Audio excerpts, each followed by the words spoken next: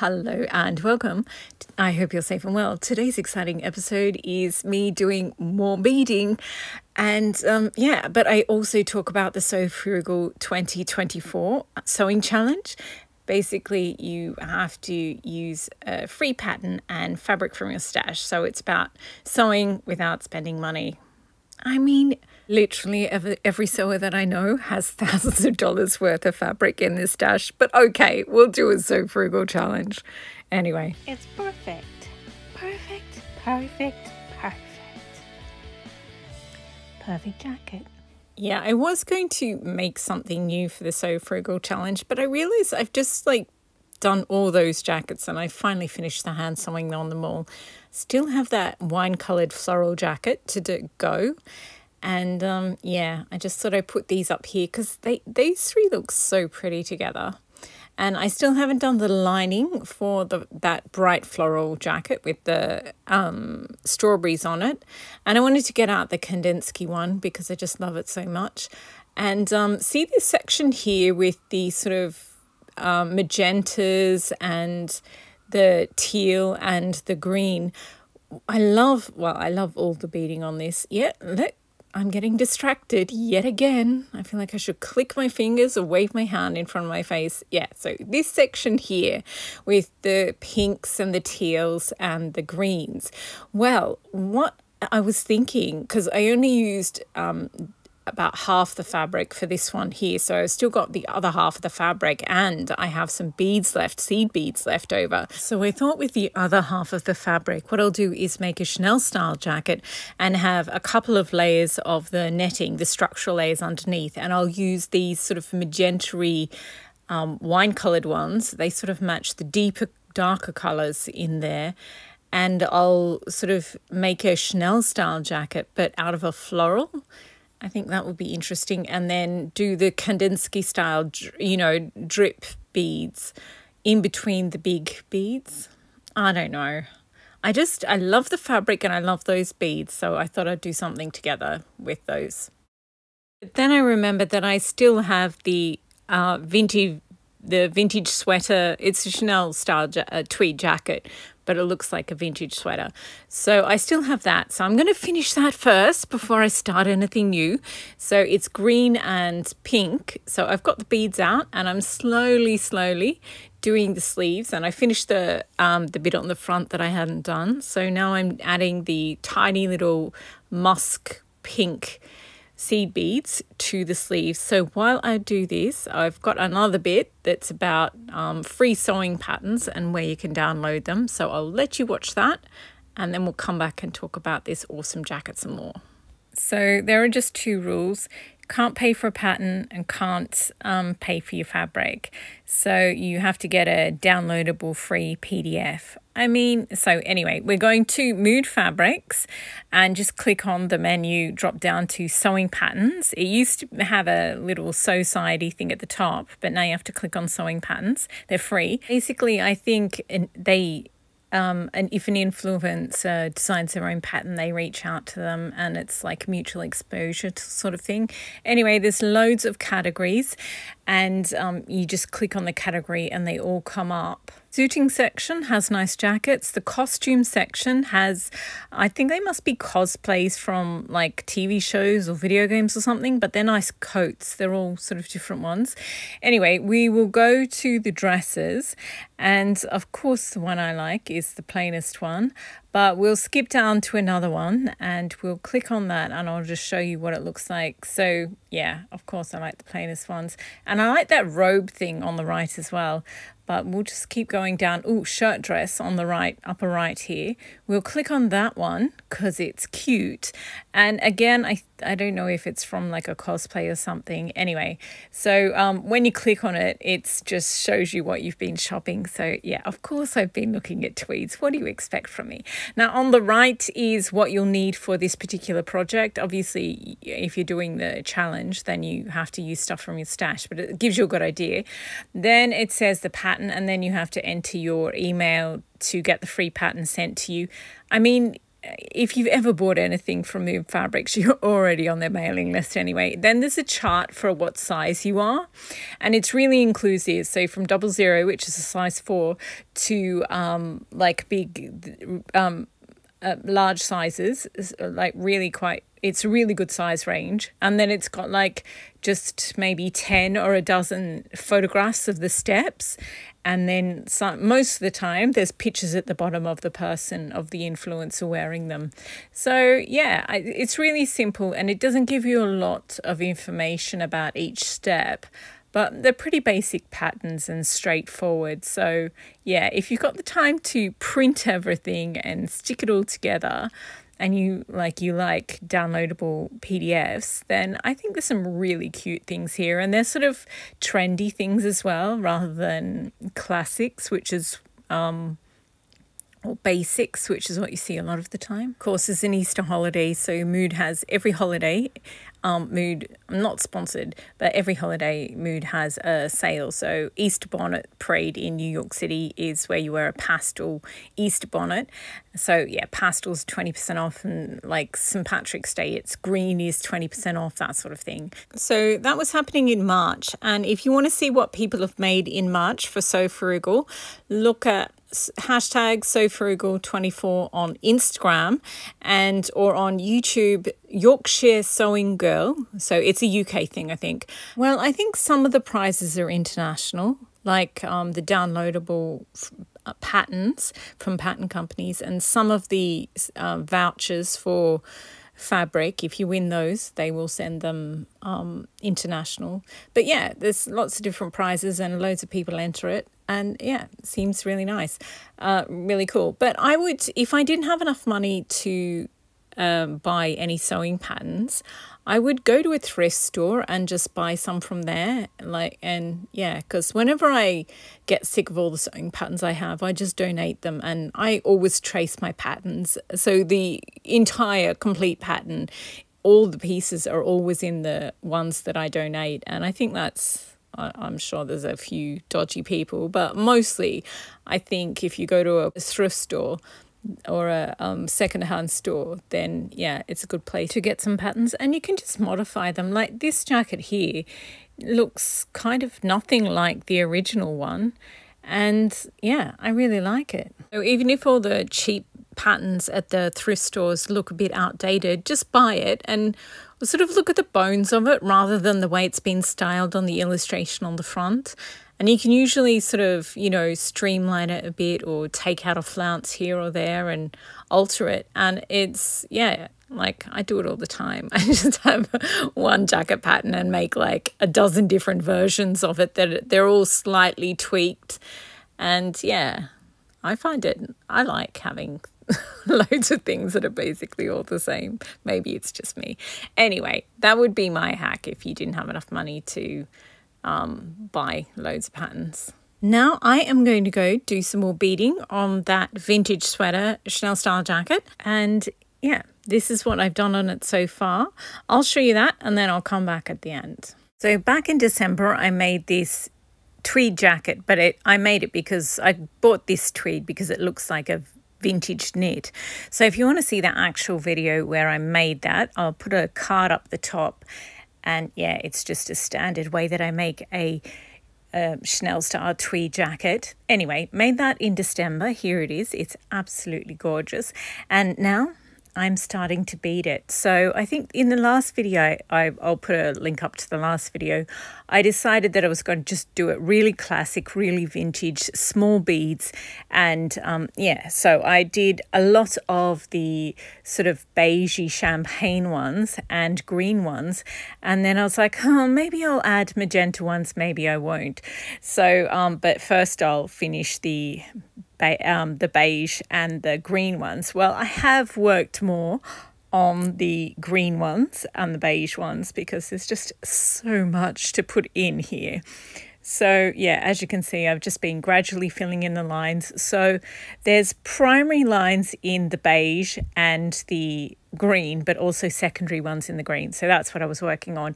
And then I was like, well, it was a little bit boring, but I did more on the cuffs as well. So I've got 3 lines of cream, but I also put, I felt like there was still a bit too much white or oatmeal colour that you could see. So I decided to add secondary lines to these as well. So not just green secondary lines in for the oatmeal bit. So I was like, well, I guess I'll put these, they're sort of a blush pink, transparent, but depending on the colour thread you use, they can look sort of very beige champagne, or if you use a pink thread, they can look a little bit more blush pink. Like if you see a handful of them, they look blush pink. So that was the idea behind maybe using pink. This is using the standard beige cotton thread that I was using. And I do like the look. When you move it, you can sort of see how they shine. So it just adds texture and depth, and it just makes it look less vacant, because I'll show you the other sleeve in a second. But it really, when you compare and contrast the two, you can see how these ones look a lot emptier. So that was the idea behind filling them. But then yeah, so obviously I'd done 3 on this side, so I had to go and do 3 clear glass ones on that side. Well, they're a pink blush, but they basically look like clear glass when you see them just isolated in one tiny bead like that. So I went ahead and I'm not sure why we need so much footage, but yeah, I did that. And I was like, actually, I was thinking about the whole of the jacket, and what I love about those vintage knit jackets is that they have like 1 line of this, 1 line of that. So I was like, should I do the same on this section here, or should I maybe change it up in some way? And of course this has the magenta in it, and I'd pulled some magenta beads as well as some, there was sort of more bubblegum pink than magenta, sort of, I guess I was inspired by the structural layer, the lining on the inside of the jacket, which you can sort of see carefully folded back there. So I went ahead and did both cuffs, and I do love it in the classic way where there's only 2 sort of colours of beads. I do think, like if I made 3 jackets of this, one of them would definitely just be green and sort of beige hued beads. But I felt because I only made 1 base jacket of this, I have to decide what I'm going to do with the whole thing. I decided I'm going to add some of that bubblegum sort of pink colour to it, because I don't know, you get bored when you're doing beads, and I had them, so I was like, yeah, I'm going to see what this looks like. So here we go. So obviously, because I did the clear ones on the cuff, I'm going to have to do some in the clear just to tie in the pattern. But so yeah, I'm going to have 2 with the bubblegum, 1 clear, 2 bubblegum, 1 clear, that sort of thing. There's a, yeah, sort of, it's pretty self-explanatory there. So and here we can contrast it with the side that I haven't done yet, done any of the secondary lines with. So as I said, they're very, very small beads. They're 4mm or number 6, and which means you can fit 6 in an inch if you're non-metric. So yeah, they're very tiny, and it takes so long to do this work, but oh my gosh, the finished product is amazing. It's just, I love this jacket so much. I think when you work on a jacket, you do get very invested in it, but I still just like it for the sake. It's just got so much detail. I think if you walked past it, like often people ask me, like, when you're wearing these jackets, do people just stop and stare? No, they really don't. Hardly anyone ever notices that I'm wearing any sort of, you know, anything that's got a lot of handwork or craftsmanship in it. They just don't notice. Like if you're wearing something fast fashion that a Instagram model recently wore, then people will notice that, but they're just not looking out for it. So no, it's not a problem ever wearing something that you made, in my experience. But yeah, so I love it, and I'm going to keep going and do the whole of the other side. And I still haven't done the back or the sleeves yet, obviously, so there's a lot more work, but I am loving this. And I've recently found a few new podcasts about the current conflict and, you know, the underlying causes and things like that. So, yes, definitely got a lot to listen to and think about while I do all this work. So I will be back once I've done a little bit more. Okay, here we go. So I've done, obviously once I'd done the bottom ones, I turned up the hem and I hand stitched that down just to protect the ends of the jacket. And I also did the same with the cuffs. So I've done the front and the left mostly, and then I started working on the back as well, just because I happen to have the pink threads out. I think earlier on I said I use cotton thread. That's wrong. I try and use, fabrics-wise, I try and use all natural fabrics all the time. But with thread, it's actually stronger if you use polyester rather than cotton or silk. So, yeah, I always use poly thread. And just because it lasts like literally decades longer. So if you want a piece that you could, you know, potentially sell to a museum or donate to a museum, then, or you just want something that's going to last decades, then you're better off using poly thread just because it's stronger and it lasts longer. So here we go, just having a look at what it looks like. So as you can see, I've done a little bit of depending on how long I had left in my thread, I did start to do the bits around the sleeves as well. But you have to have to turn the whole jacket around and hold it upside down to do inside the top, inside of the sleeve parts, the shoulder parts of the sleeves. So I generally just did the front, like the torso sections. And then, I'm going to do the sleeves at a different time, when I have more patience, basically, and when I have a better idea of what it's going to look like. So I think on the cuffs, I actually did a tiny glass bead between each of the bigger beads too, but I decided I didn't really like the look. It wasn't worth the investment of time. I think with the secondary line of beads, you can really see that, and it's worth doing. But dotting a little bead in between the primary lines, I personally feel like it looks better without it, but each their own. So that is why I did that. And now I'm starting to work on the back. Again, I'm starting at the bottom and working my way up. As you can see, there's less and less done on the top, just because I don't have, an endless amount of time. I'm trying to do a little bit at a time and gradually make my way through the whole thing. I'm getting there eventually. And I also sort of just work on the bits that I want to see, so obviously this big slab at the bottom, you can see what the entire design is going to look like just because I've done this bit. So yeah, I felt it was important. So yeah, I'm getting there. I mean, there's obviously still some sections of green at the top on the right side of the jackets, but left side of the screen that I haven't finished yet.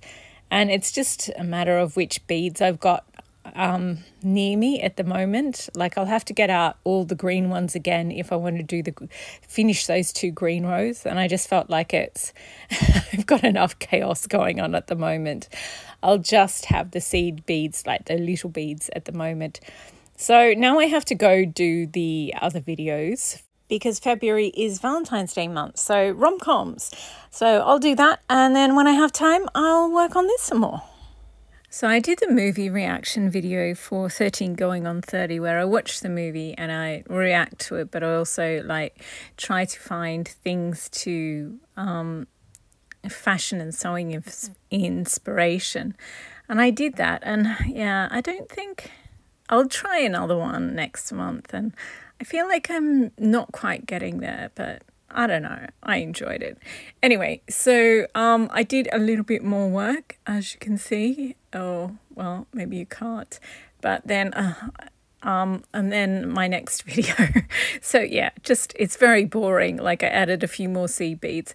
So the next video is making a handbag, because there's loads of handbags in the movie 13 going on 30. So I'm just sort of thinking about the different styles, and I think I've got 3 different types that I'm going to try. And the first is sort of what I hope will be the simplest, and then I'll sort of go second, a little bit more difficult, and third, more complex. But the idea is to do a really simple, this is me saying I have to do so I did a little bit more work on the back, and you can see those pink ones, and I filled in a few more lines. But at this point, I can't use any more big, those sort of cream and oatmeal coloured beads. I can't use any more of those on the back until I do the sleeves, because I need to use the ones on the sleeves. This is all I've got left of the jade, they're glass, but they look jade, of those beads. So I need to do the 3 lines on the front left to do, plus the sleeves. And then once I've done all those, then if there's any left over, I can use them on the back. Otherwise, I'm going to have to get these other round bone coloured beads and use them instead of those oval sort of faceted ones that I really like. But I just don't think I've got enough to do the whole of the back. So yeah, I'm going to have to do the sleeves. And the sleeves are really finicky. Like there's just no room. Like you can only put one hand inside and the other outside, and you've got it's just an absolute juggle. And I've sort of strained my wrist from doing too much hand sewing, so I should really stop and not sew anything for a day or two or however long. But yeah, we shall see. So and I put some green ones on there, but yeah, then I had to stop and make my first handbag. So this is my mock-up in cotton, and the lining is also cotton. And then I made another one out of tweed, and it's got beads on there as well. And I used a bulky tweed, like a coating tweed, rather than, because I figured if I can make it out of that, then I can make it out of any of my tweeds. So it was a bit difficult just because it's so tiny yet so bulky. But I really like it. Next up, I'm going to do one that's just all beaded, which will be quite the challenge because it's such a tiny bag. Sewing the 2 sides together I think I'm just going to have to hand sew them together. Anyway, back to this jacket. So as you can see, I've used some of the see-through green ones on one of the rows. So yeah, I'm trying to cut down the amount of jade I use on here so there'll be enough for so I've got the 3 rows on the front of the torso to do. So you can see I've put a sequin in each of those. And then the sleeves. And once that's done, I'll be able to finish the back. And of course, I have the undersleeves to go as well. I don't know. This is a really complicated jacket. Anyway, it won't get done unless I keep chipping away at it. So I will go and do that. Oh, bless. I mean, I do get a lot done, but I still haven't finished it. So then I did the pink, the Barbie doll jacket with pink flowers all over it. And once the flowers were done, I decided to put seed beads dripping out of everything so it looked like an overgrown garden. And once that was done, I decided to do the Kandinsky jacket, which I showed you at the start of this video. So now you're up to speed. So yeah, more of the same. I've just been adding more. It's just a really slow process. So I've tied little pink bits of thread on the sections where the pink will go because yeah, as I said, there's different lines have different patterns in them. And yeah, I guess originally those ugly sweaters or the vintage sweaters with the patterns in them were created because people only had, X amount of pink, X amount of green and loads of, oatmeal colour, and they just wanted to use them up. So they created all these patterns. And I'm kind of in the same situation because I've got a limited amount of beads. I mean, I could buy more. But yeah, I kind of just want to use up what I have. So this is me deciding that I want to move the stuff off the sideboard so I can show you. But I just put this cropped bolero style jacket on the mannequins that's actually my size rather than the other 2. So you can see what it looks like properly. So it's just a little more cropped, I guess. And I think it fits better. And yeah, it's just, I love that fabric. It's absolutely gorgeous. And I can't wait to make an actual Chanel style jacket. But I do think this one hangs beautifully.